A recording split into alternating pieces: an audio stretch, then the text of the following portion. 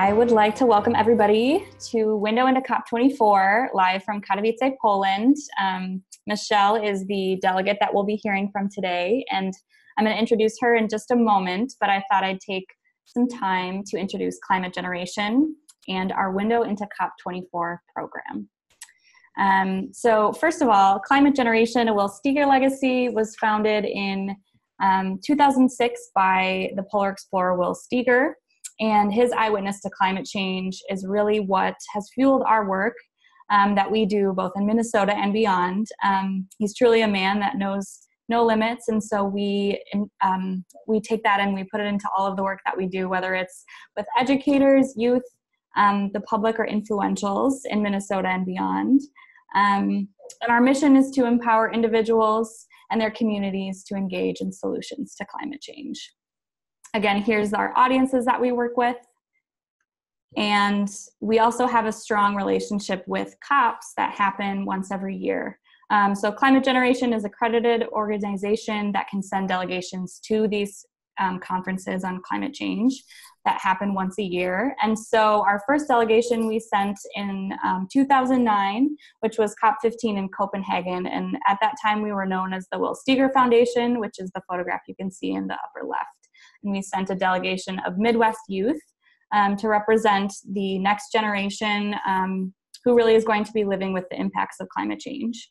And in 2015, we sent our next big delegation, which was 10 educators from across the nation. And that was in Paris when the Paris Agreement was really created. And they acted as critical messengers for climate change and energy literacy because they reach hundreds of students each year as they teach climate change in their classrooms. And then just last year for COP23 in 2017, we sent a multi-sector delegation, which included youth, whether that was middle school, high school, or college age, policymakers, philanthropy, indigenous communities. We had multiple voices at the table because we recognize that all voices must be represented as we work on climate change together. And so this year, we're really excited to send 4 business leaders from Minnesota to COP, and they've been there for this entire first week, and there was one who was there just a little bit until last week. But as we think about COP24 and why business leaders are important, I'd like to give just the basics. So COP24 is the 24th annual conference with global leaders to assess the progress we're making on working on climate change and the decisions that are happening so that we can mitigate climate change. And really COP24 specifically is focusing on the Paris Agreement. So that document that was created in 2015 is the first framework for setting, assessing, and ratcheting up greenhouse gas reduction goals across the globe. And this conference is really creating the rule book for how countries will communicate and implement their goals for the Paris Agreement and their greenhouse gas reduction targets. And so businesses provide an important perspective because as the Trump administration has promised to pull us out of the Paris Agreement, even though that hasn't really happened yet, the official date that it can is actually 2 days after the November election in 2020. But even though the Trump administration has promised to do that, there are cities, states, and companies who have committed to actually continuing to honor those goals and targets that the United States had agreed to in the Paris Agreement. And so the private sector is providing the strong leadership that we're seeing in the lack of federal action that we're witnessing around climate change. You may know that Minnesota is a member of the United States Climate Alliance, as well as the We Are Still In initiative. And these are just 2 groups that are fueling the strong United States commitment to the Paris Agreement. And we're really proud of that. And we're proud of the business leaders that we've sent who also have climate commitments and targets themselves. So as we think about COP24, I like to quote Patricia Espinosa, who's the executive secretary of the UN Framework Convention on Climate Change, or this body that puts on these big conferences. She had said COP21 saw the birth of the Paris Agreement. But in Poland, or as she calls it, Paris 2.0, they're putting together the pieces, directions, and guidelines in order to make the framework really operate. So today, I'm really excited to introduce Michelle Courtright, who is the CEO of Fig Farro, which is a local plant-based restaurant here in Minneapolis where Climate Generation calls its home. Michelle is one of our 4 COP24 delegates, and she is a chronic entrepreneur, co-founding creative agencies Maiden, etc., Flock, a co-working collaborative, and also Fig Farro, which is the mission-based restaurant educating guests on the relationship between food and climate change.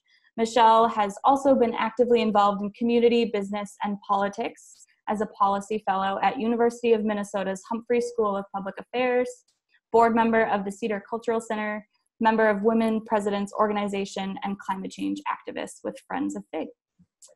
Before I turn it over to Michelle, I'm going to just remind folks who are watching that if you have any questions during today's webinar, if you hover your mouse over your screen, you'll see a prompt come up for either a chat box or a Q&A box in the menu bar. And so you're invited to type your questions there, and we'll do a Q&A at the end of the webinar where we can answer them for you. But I will turn it over to Michelle. I'm going to stop my screen share here. All right. Hi, everyone. Hello from Poland. I have been told to give a little brief introduction to those of you out there who don't know who Fig Farro is, and so I'll maybe start from the beginning. I created Fig Farro as a plant-based restaurant to educate people on the impacts of livestock production on climate change. Most people don't know what an enormous contribution it has to greenhouse gases. There's a statistic that if every American ate 1 meat meal less per week, it would be the equivalent of taking 500,000 cars off the road annually. So this is not a small portion of the problem. It's a really large issue. So I am excited to have the restaurant and daily have the opportunity to educate guests who come in and wonder how they can make our environment great again. I wanted to first begin and first say hi to my family and my friends at Fig and everybody out there. I really appreciate my husband watching the kids and everything. So this is great as I'm all the way here in Poland, getting to enjoy myself. It's nice to acknowledge everything that you guys do. And huge thank you to Climate Generation for the accreditation and the opportunity to be here. It's amazing. And it's so great to be here with other business owners and business leaders. So thank you. I just want to give a little bit of background. When I came here, I was pretty idealistic about, I'm going to come here and talk about livestock agriculture, and it's going to be so amazing, and there's going to be so much great information and so many experts. But it's amazing how much information there is here at COP24. One of the first things I did was kind of spin around for about an hour and just kind of take in how much, there are panels and panels of things going on at any given moment. There are thousands of people talking in hundreds of different languages everywhere. It's astonishing. It's really, really crazy. And then in addition, the issue of food is there's so much information here. So there are booths and people and sessions and everything talking about soil and organics and farmers' rights and gender equality in agriculture and pretty much every single micro topic you can think about that has to do with climate change. And so for me, it's been just amazing to discover all of this new information. It's really cool. Some of the really interesting stuff I've seen has to deal with deforestation and large corporations that are getting involved in reforestation efforts. So that's been really interesting. A lot of talk here about water conservation, and obviously that's a big part of the food equation. When we rely on eating livestock, it's a hugely inefficient way to raise a bunch of crops that you have to use a bunch of water to do. Fertilizers generally are synthetic, and they create nitrous oxide, which is a greenhouse gas. And then, you raise these animals, mostly the cattle are kind of the big culprit, and they're consuming a lot of water and feed. And so it just ends up being this really inefficient process. So kind of learning more about water and crops, also learning about farmers and what their situations are. Climate change is going to affect them dramatically in the next decade or two. And we're already seeing the effects, obviously, but it's going to get much worse. And they predict that corn and soybeans are going to be one of the hardest hit, and that the Midwest is really going to bear the brunt of the problem. So kind of just taking that into account when I'm, learning about all the food, it's really interesting. I wanted to talk about a little bit more about how this can be confusing. There's a lot of data and a lot of data points.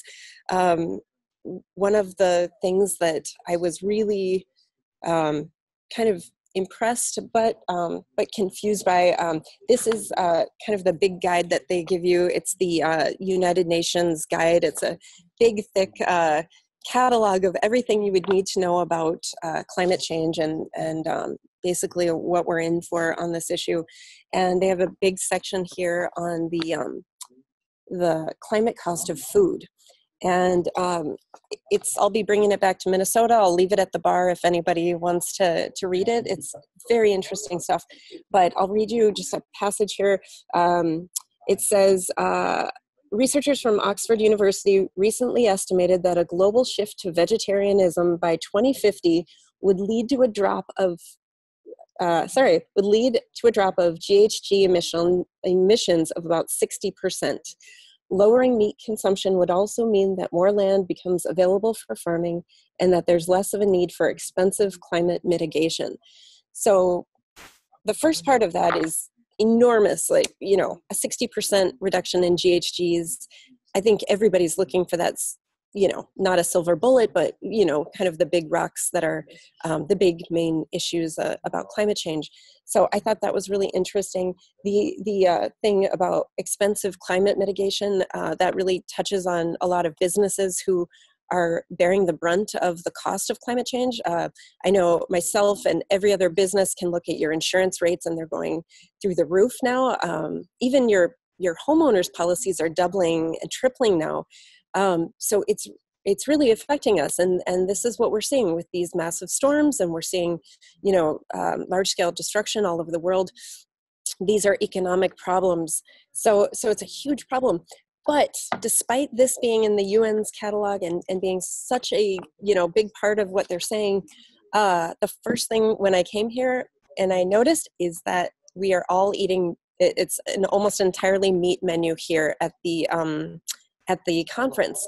And so it's really maybe up to individuals and businesses to start acting immediately on this issue. If the the UN, the largest body, the largest group of people that are activists in this issue of climate change, are serving meat, which is counterproductive to their cause, we really need to rethink the way that we are institutionally eating. This goes for corporations. I know I've seen some really big corporations start having Meatless Mondays now, and doing things like WeWork. Actually, WeWork is a large co-working company out of New York. They've recently gone completely vegan and do not allow meat for any of their catering events. So you're starting to see that undercurrent of businesses and institutions going meat-free, but we have a lot more work to do. So that's interesting. I wanted to touch on all of the really interesting people that are here that I'm seeing. It's not uncommon that you will meet and just be sitting by and striking up a conversation, and then you learn that you just met the senator from Nigeria or a legislator from the Netherlands. This place is just packed with interesting people who are doing great things, lots of activists. I met, while I was standing in line at the registration line, I met these two women that are from Israel, and they are doing research on diet and and climate change, which is exactly, I had so many questions about that. So that was really interesting to see. So really, really cool stuff. I wanted to also, I have notes. Hang on a sec. So I just wanted to give a little bit more information about the conversations that we're having here. There is one of the scariest conversations that I had was with a gentleman. He represents a institutional investment firm. It's one of the largest ones that has an impact on climate change. And his clients are generally like family offices and some of the world's billionaires that want to contribute to climate change. And I had asked him, do you feel hopeful about climate change, or are you, how are you feeling about it? And he said, he's like, this is lovely to go to COPs every year. I've been to at least 10 of them, and it's people doing the hard work and talking about it and getting movement happening. But he's like, let's be honest, my projections and our institution's projections for climate change, we're not looking anymore at 1.5 degrees Celsius as the goal. We are looking at 6 degrees Celsius as the reality. And I've heard that several times at this conference of people saying, it is much more dire than we ever thought it was. And these are people that are, they have their pulse on it. I'm just a citizen. I'm just here kind of soaking it up. But I think the disparity between what we see on the media and what we're hearing is so much different than maybe what people are truly planning for on the other side of it. So that was a little depressing, but on the other hand, right after I met him, I went to a conference, and it was put on by, it's called Plant for the Planet, and it's an organization that connects businesses with tree planting organizations around the world. And they say that if we plant, currently the earth has 3 trillion trees on it, and if we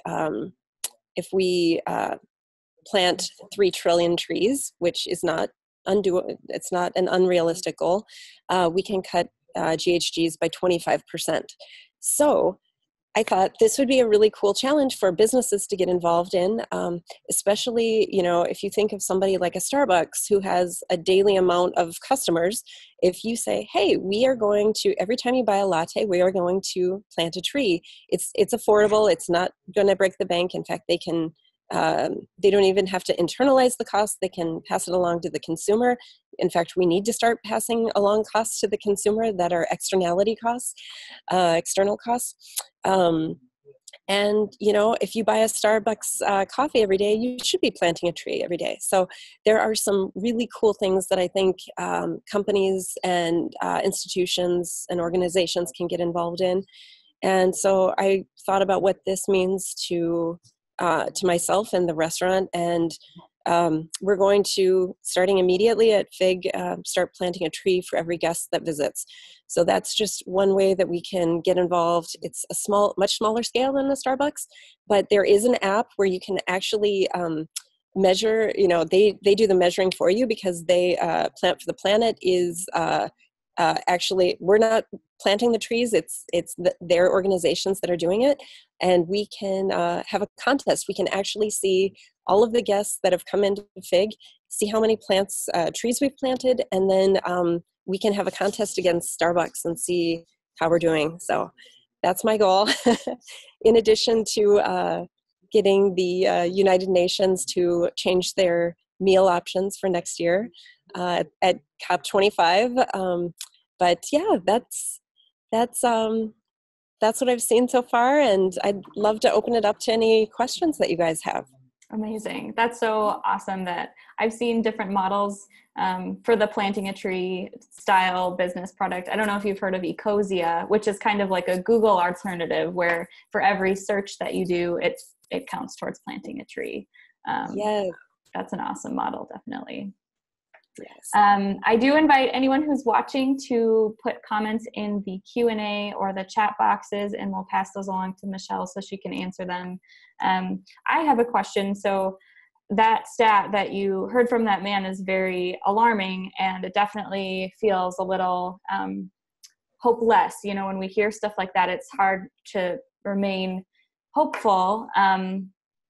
And feeling like one individual can have a difference. But I think a lot of what you're getting at is that your diet has this huge impact on what we can do and how we affect the bigger economic things that are happening with just the choices that we're making, what we're eating, and what we're buying. And so for the people who are watching, maybe some of them are vegetarian, maybe they're not, but if you have tips or different advice on how to start that lifestyle and start a plant-based focus with your diet, I think that'd be really helpful. Yes, great question. Okay, so here is my challenge, and I like to say this a lot. So I want you to, because often the question is it's too expensive or whatever. There's a lot of protein issues and lots of things. So I want everybody who's listening to try this out. So I challenge you to go to the grocery store and go to the, the aisle that has the dried beans, the dried lentils, peas. I think you've also got quinoa, rice, farro, barley, all of that whole section, and go crazy. Buy as much as you want. Buy everything if you want to, one of everything. Just in that section, kind of the starches, rices, beans, all of that. Just buy a lot of stuff. Then go directly over to the fresh produce and buy as much as you want of anything that's got color, right? So your red beets, your golden beets, your rainbow chard, your broccoli, trying to think of kale, spinach, whatever is interesting. Shiitake mushrooms, go for it. And then that's your groceries for the week. Just make it work. You're going to have to sit down. You might want to Google some recipes if you're a recipe person, or if you're really creative, just have fun with it. Roast some vegetables, saute things, try new cooking, try braising if you've never tried to braise things. Please don't boil things. That is disgusting and that should never happen. But get creative and have fun. I guarantee that bill, your grocery bill, will be under $50. It doesn't matter if you're shopping at Cub Foods or Whole Foods.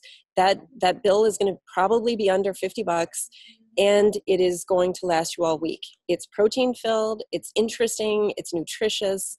It's really all we need, to survive. And if you really think about it, meat is costing, $5 a pound, $7 a pound, somewhere in that range.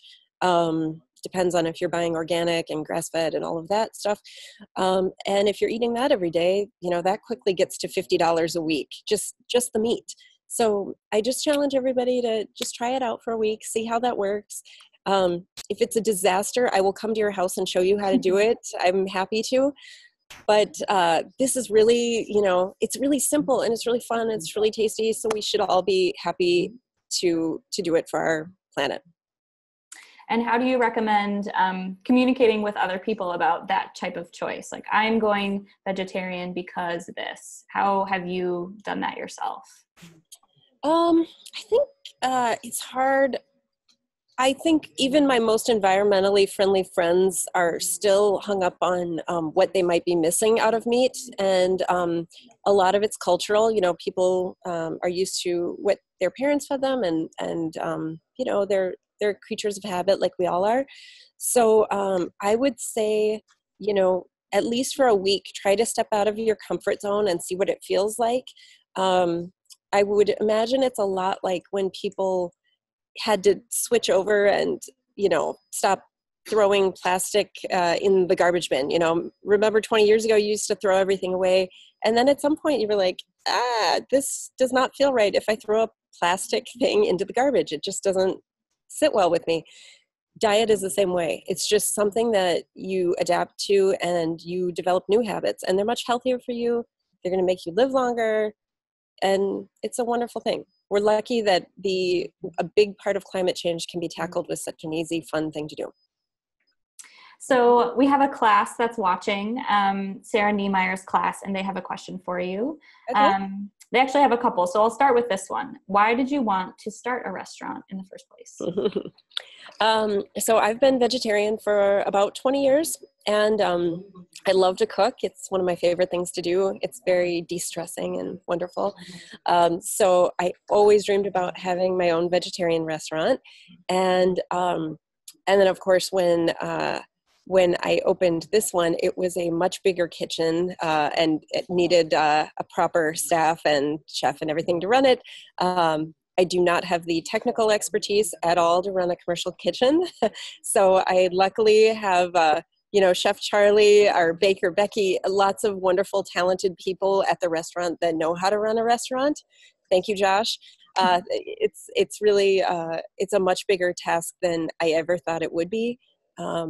If you ever try to glamorize owning a restaurant, please don't. It's very, it's a difficult business, but I'm so happy that I have a staff of dedicated people who care about the mission and kind of stick by us. And I'm so glad we've had guests that stick with us when we're trying out new things and, experimenting. And, especially if the first few months were really rocky, but we have hit our stride, and I'm so happy and so proud to have a restaurant.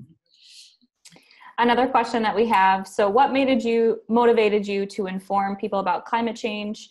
Who or what inspired you to get involved in climate change action?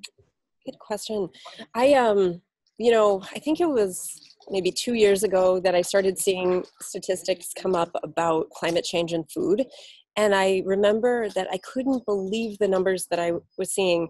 There's a statistic about a hamburger, and it says it requires something like 8,000 gallons of water to produce one hamburger. And I was like, how can that be? That doesn't even make sense. And then as I did more research, it does make sense. It's a very inefficient process that we grow corn and, and wheat and all of these things, and we water them and we produce them and we use energy to process them. And then we feed it to another animal. We're an animal. We feed it to another animal, and then they eat it and consume it. And unfortunately, many of them create methane from it, which is a very powerful greenhouse gas.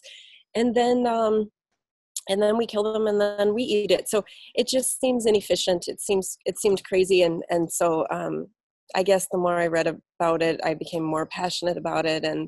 And I think if you guys do your research too, you'll find it's just the numbers are staggering, how much water and land use is involved in livestock production. Do you have any favorite resources that you've either used over the years, or books you've read, movies you've watched that people could also tune into? Yeah, Netflix has a great documentary called Cowspiracy. It's kind of old now, and some of the information is outdated because we never really used to track a lot of, we never really tracked methane before in our greenhouse gas calculation. It was usually carbon emissions. So stuff like that, updates, but that's a great one if you're just bored and want to watch something. There's also really great research coming out of the university, or Oxford University.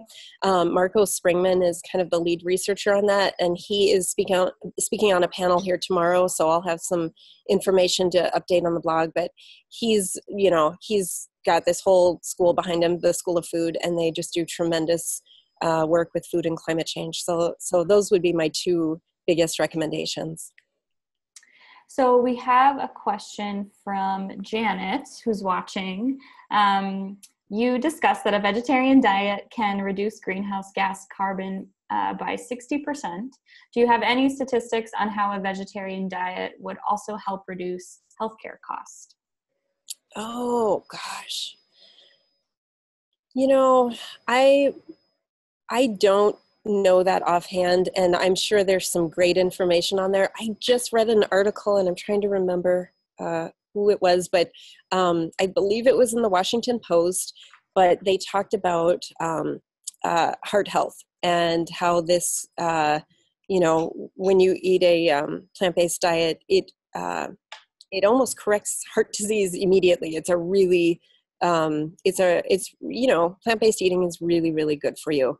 And so I don't know what those external costs are, but can you even imagine? I'm sure Heart disease is I believe, the leading killer in the country. It's one of them at least. And if we were just controlling our health with our diet, I can't imagine how much money it would save.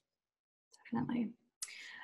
Someone who's watching, Bazak, posted a link, which I'm happy to share with folks who are watching once I do a follow-up email, but it's from the Harvard University, and they can have resources, or they have resources on becoming a vegetarian. So I'm happy to share that too. But it's great to have Zach is my husband and the wonderful person watching our children for 2 weeks. So. Oh, awesome. Yes, I will share that with everyone for sure. So we do have another question. Paul Hawkins' book, Drawdown, talks about food waste becoming a huge contributor to climate emissions, and that 40% of the food we 40% of the food we produce never makes it to the dinner table. Can you talk about ways people can reduce the amount of food they waste? Yes. Oh my goodness. This is also in this book, which I will leave at the bar at Fig, but there's an entire article about food waste. And if you can imagine that, food production is one of the leading causes of climate change, food waste it's definitely a part of that, and it's creating its own greenhouse gases, and then it's never used. It's not even eaten. It's an enormous problem.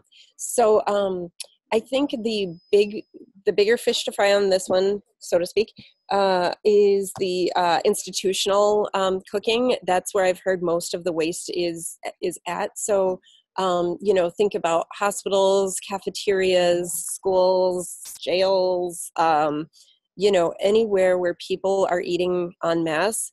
There is a new app.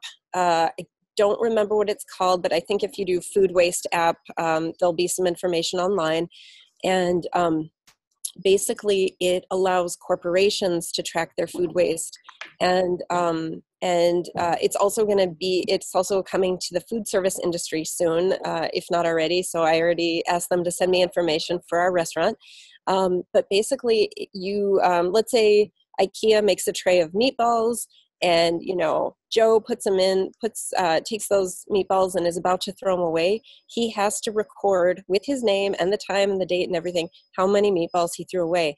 And all of this data is aggregated and allows management and procurement departments to see trends, like, oh, they are opening a brand new thing of meatballs every day at 3 p.m. They should only be doing half of that because that's how sales are. So it's kind of, looking at it from a data perspective. I think oftentimes we think of food waste as I need to clean my plate, which, by the way, we do need to be ordering smaller portions. As a country, we have huge portions, so we really need to get that under control. But at an institutional level, that's really where the change can happen. I think this is an excellent flow into talking about how Fig Farro educates guests on food. I've been to the restaurant. I'm a vegetarian, and I love that the menu itself has, this is why we're plant-based, and it spells that out, so it's an education resource. But can you speak to other initiatives or ways that you guys educate guests on topics like this? Yeah.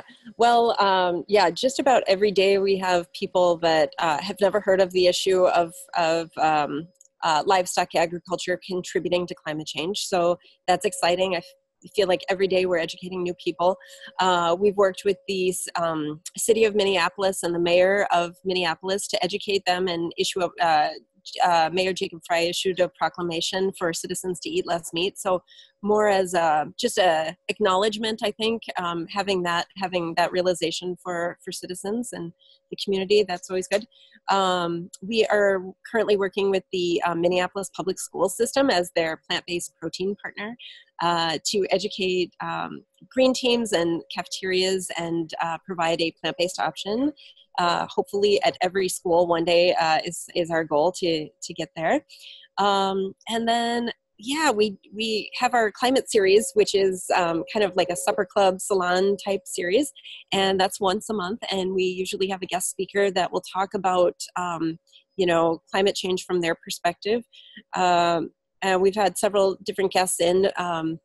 And in January, we're going to be featuring somebody from the fashion industry to talk about that. So yeah, we feel like having those conversations and getting the community there and talking about climate change is really important. And that's how we're going to make this happen. The more that this is an issue and the more we realize how big of an issue it is, I think that everybody, just becomes normal to talk about it. And then we find our own solutions every day. Definitely.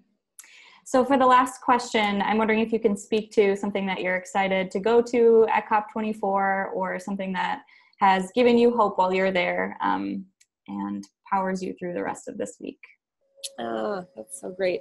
I just love that everybody here is so passionate. You know, like I said before, everybody is speaking, you know, hundreds of different languages. And when you see them walking the halls, everybody is, you know, super dedicated and thrilled. They've all been up here, you know, they've been here every day, you know, from early morning to late at night. There's no sleeping happening here. Everybody is just working hard. So that's really, really inspirational. And then just the people, when you get to know them, you know, it's incredible. Everybody is really, really passionate and wants to solve this issue. And the great thing, the really important thing to know is that although this is a policy structure, you know, the whole reason that the UN is here is to create, you know, a framework to for countries to come to an agreement about climate change, that the real work is happening with these NGOs and with the institutions, the academics, you know, all of these. It's the people that are here, the 30,000 people that are, you know, supplementing that and making progress move forward. We all know in the U.S., we're not going to get any policy through right now in this administration. It's just not going to happen. So it's up to us. And that's kind of thrilling. Government moves too slow. We can move faster. I'm excited about that challenge. Definitely. Well, we're so proud to have you representing Minnesota and the leadership that we have here. And if you haven't been following along on Michelle's blog, she's writing daily, and as well as our other delegates. So I encourage you to follow our digests. I'm going to sign off here with just a quick reminder on the different ways that you can follow this COP24 delegation we have. So there's 4 business leaders over there right now from Best Buy, Target, BWBR, and Fig Farro. And you can find all of that information on how to follow us and what they're doing at climategen.org/COP24. And we're also retweeting and sharing all of the amazing content that they are gathering over there on our social media channels and with the hashtag MNCOP24. I also encourage everybody to save the date for our last final webinar from Poland, which is happening tomorrow at 2 p.m., where you will hear from Alexis Ludwig-Vogen from Best Buy. And so that you can also register for at climategen.org COP24, as well as an amazing post-COP panel that we're going to have on December 19th at 4 p.m. So that's going to be in Minnesota at the University of Minnesota, the Institute on the Environment, but we're also live streaming it from YouTube. So anyone who isn't from Minnesota can tune in and hear from Michelle. She will be there, as well as our delegate, Jesse. And we're hoping for others as well as potential students to join as well. So that'll be a really great rounded way to see what happened at COP24 and hear about the progress that was made. And so I want to just thank Michelle again for sharing your experience and the amazing facts about agriculture and food. And we really look forward to following you on the rest of your COP24 journey. Great. Thank you guys. Thank you for watching. And if you can hear the vacuum cleaners in the background, they're vacuuming around my laptop here. So it is late at night there, isn't it? Right. Yes. It's about to shut down over there in Poland, I'm sure. All right. Well, thanks so much for joining, and we'll be in touch.